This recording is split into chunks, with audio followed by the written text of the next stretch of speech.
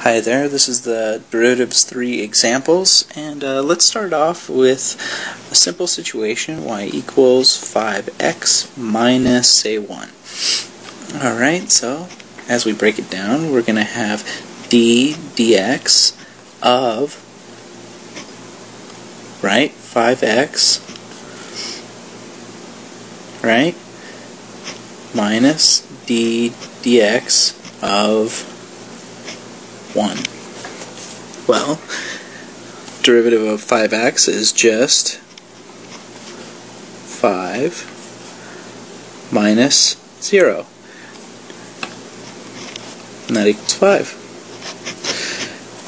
Notice that we used the that's the power rule right here. And this is the constant.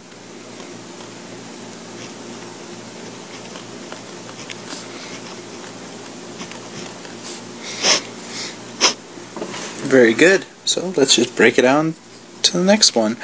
Y equals, let's say, x squared plus 3x minus 4. All you have to do is essentially the same thing. What is the derivative of this? Well, d over dx of x squared plus d over dx of 3x minus d over dx of 4. This all equals 2x plus 3 minus 0 equals 2x plus 3. And that's your solution.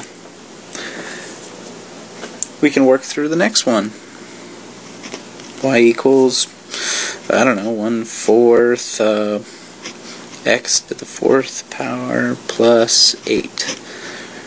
Notice how you can just kind of view everything in here as one thing. Well, this 1/4 is just a constant multiplier. Constant. So, all you have to do is pull that out. The derivative of it is 1/4, as you can see, multiplied outside, and then everything that's inside of it. So, that would be 4x cubed plus 0. Or, if you work out the arithmetic, you'll notice that essentially this 4 and this 1/4 cancel each other out, and all you have is x to the 3rd power. Kinda neat. Let's do something with the natural exponent, right? 15e to the x plus 3. Sure. As we work through this, notice that this is just a constant multiplier, right? Constant. Sorry about my right handwriting. So all you have to realize is you pull the 15 out. Then what's the derivative of e to the x? It's just e to the x itself, right? It equals itself, plus the derivative of 3, which is 0. So notice that the solution is just 15e to the x.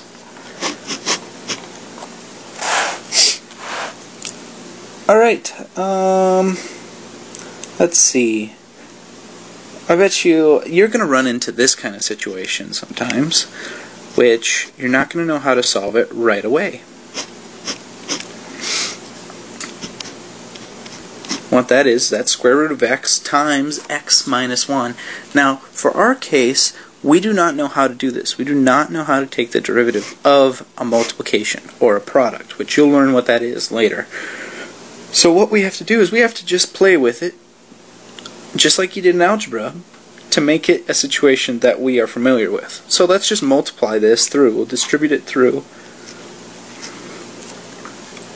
And that should make things simple enough. So x, square root of x times x is x 3 over 2 minus x 1/2, right?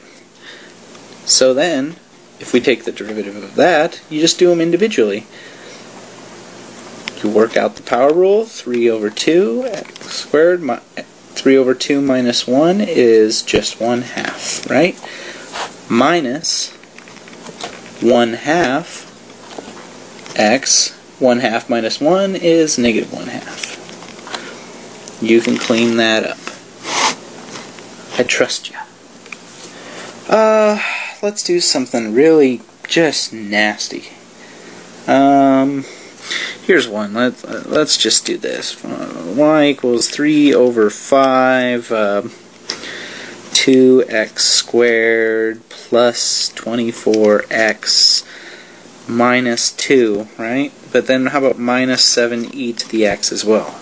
Okay, so that's kind of big and nasty, but you realize it's just really systematic. 3/5 is the multiplier out front, so we'll just leave it out there.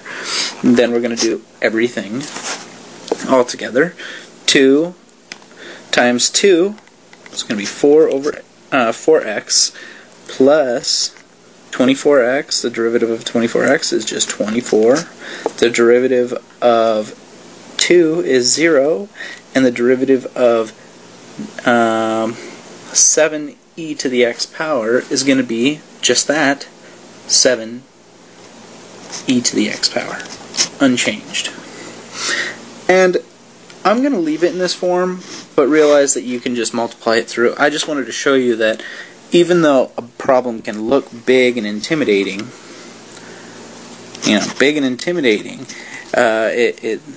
it's still easy.